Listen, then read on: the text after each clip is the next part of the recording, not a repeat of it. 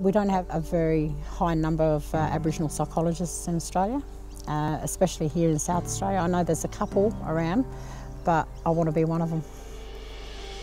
My name's Emma Sumner. I'm studying the Bachelor of Psychological Science with Swinburne University through Open University Australia.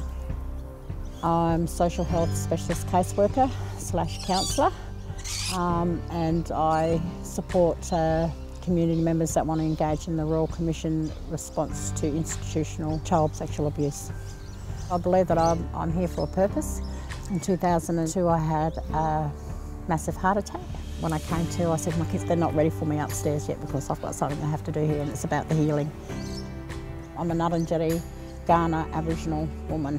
I was saved by my uncle and his wife, who I call Mum and Dad, from our welfare system back in the day.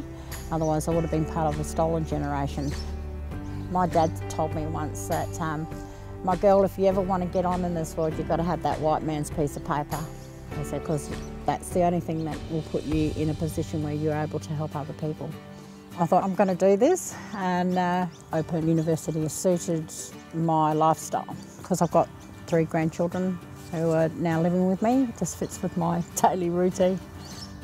I've got 8 units this year, so I should be finished 2017, 18, 19. I'll be 60 then.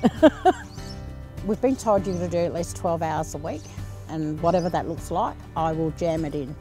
I've got to be able to be there for my grandchildren. So study's a second, but I do it for me. That's me, my stuff. I will be a psychologist out here. It'll happen. I just know that's what I'm here for.